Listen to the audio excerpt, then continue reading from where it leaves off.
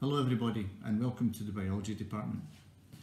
Many of you already take higher biology and will have some idea of what the biology department's like, but I hope in this video and short presentation that follows to give you some more information about advanced higher biology, whether or not you want to take it, what sort of questions you have will hopefully be answered in this presentation.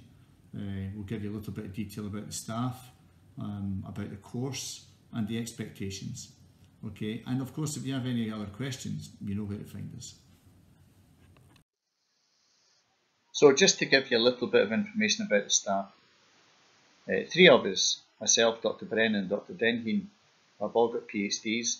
We all have expertise in different branches of science: molecular biology, physiology and pharmacology, and neurobiology. All of these really stand us in good stead when it comes to the advanced higher projects and the course itself, of course.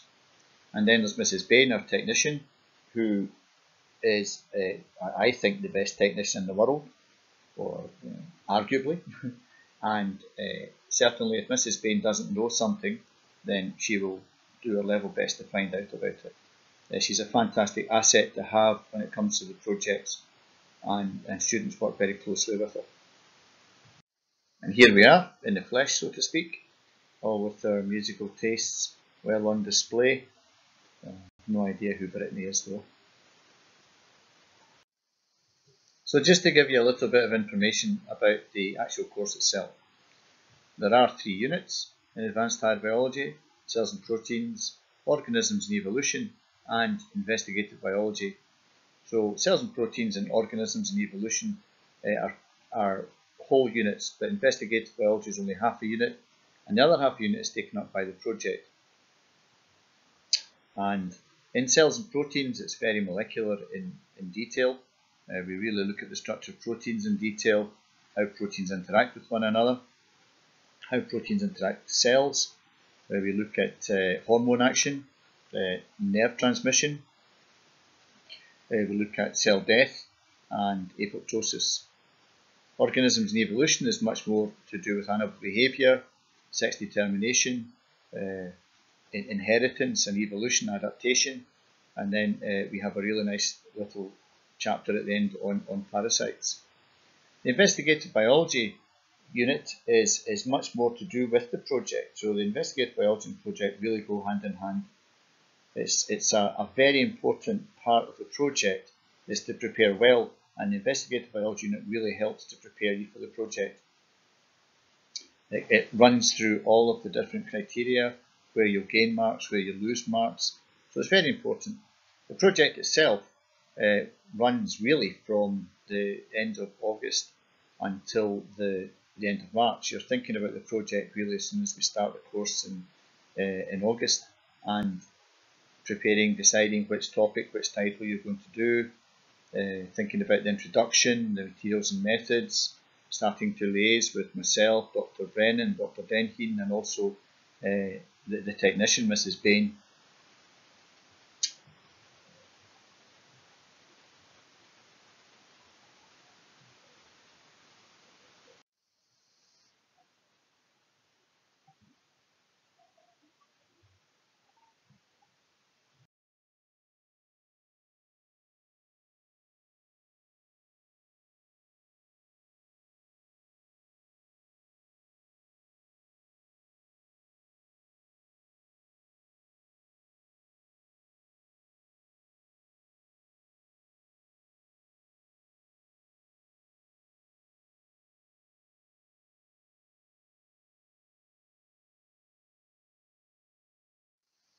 The project itself is demanding.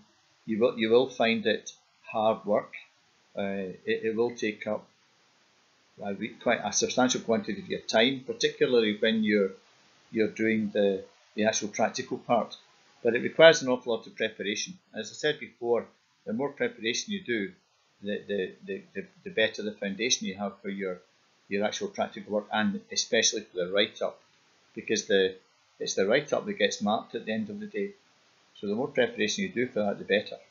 It is fun, it's enjoyable to a certain degree, You'll enjoy the interaction with the rest of your colleagues, the interaction with the staff. Each group of maybe 4 or 5 pupils will be given a mentor, either myself, Dr. Denheen, or Dr. Brennan.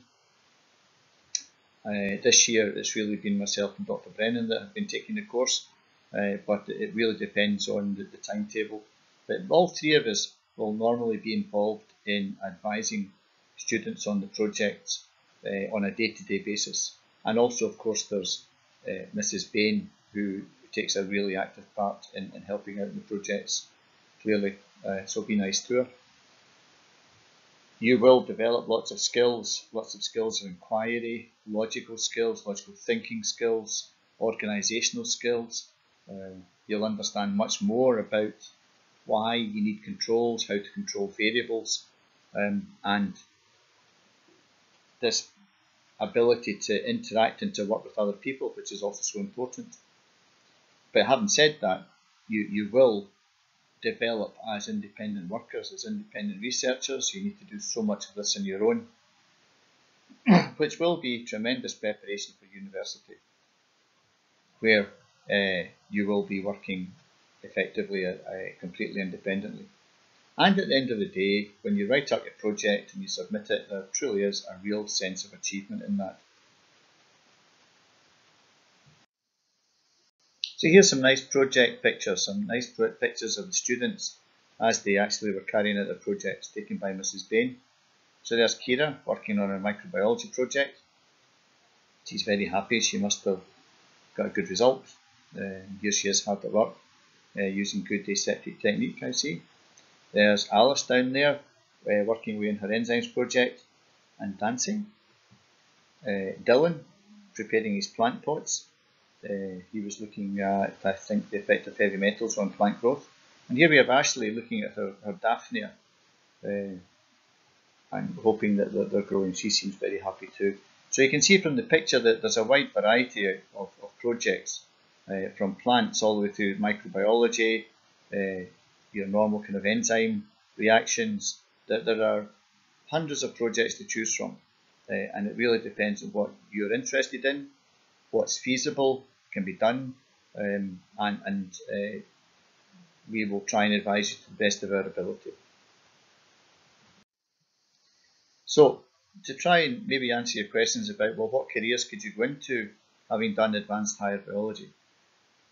So, there are the obvious ones where you can go into the medical industry, veterinary science or dentistry, biological research, or even the pharmaceutical industry.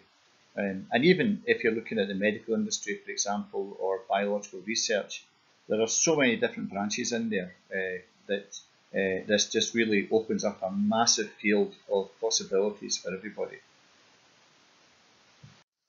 These are just a few other ideas that sprung to mind while I was preparing this presentation, but to be fair, there are very many more possible career paths that you can take with a biological degree, or a qualification in advanced higher biology.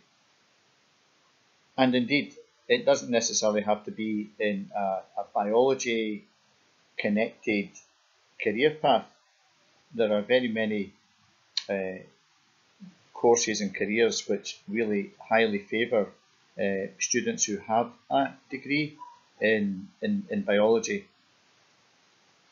They appreciate the logical thinking skills, the organisation and management skills that they've developed in their undergraduate course, and many of these students will actually go on to have a career in accountancy or business.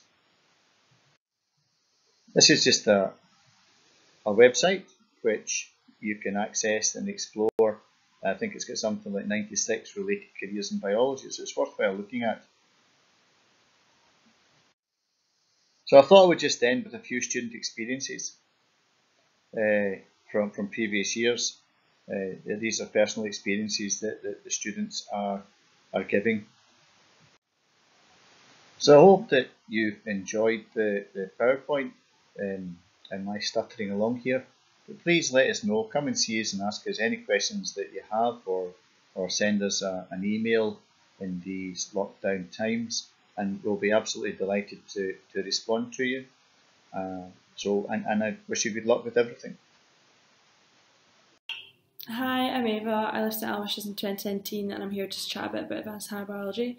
I took the subject in S6 mainly because I was applying to do dentistry at university, so I thought this would be really useful for that, but this is relevant to any science-based degrees that you guys might be thinking of doing. I found that the topics studied were actually really interesting, so this made it much easier and more enjoyable to study for in the long run. It also offers you the opportunity to carry out a project which you can choose the topic for, and this also requires a lot of independent work and independent research, which actually stands you in really good stead for university. So yeah, I thoroughly enjoyed advanced higher biology and I would recommend all that are considering it to take it. I took advanced higher biology in order to expand my knowledge of topics of interest that were only briefly mentioned at higher, for example, the structure of proteins. But what I found is that the things that were most interesting were the topics not covered at higher, for example, animal behaviour and evolution. Advanced higher biology is a challenging course, but you would definitely enjoy it, as it answers a lot of questions you may have left over after higher. I would definitely recommend taking it next year. I chose advanced higher biology as I've always enjoyed biology throughout school, and this gave me the chance to further my knowledge and expand on some topics covered at higher, while also covering new materials such as parasitism. Also, studying biology this year has given me good prior knowledge for going to university and will be beneficial to me in my future studies in medicine. Unfortunately, we weren't able to complete the project this year, which is something I was looking forward to, but hopefully if you decide to take it next year, you will get the opportunity to work independently, doing research and experimentation on a project that you have selected from a large range based on personal interest. Hi, my name is Mbikwa. I'm in S6 and I take advanced higher biology. I initially chose this subject because I was interested in learning more about the works of the body in humans and other organisms, and it would give me the opportunity to apply to several courses in higher education. So far, I have learned much more in a wide range of interesting topics, from the life cycle of a single cell to the branches of evolution. And although my year did not get to do it, I'm sure the project would have been a great experience to learn new skills and conduct an experiment of your own choice.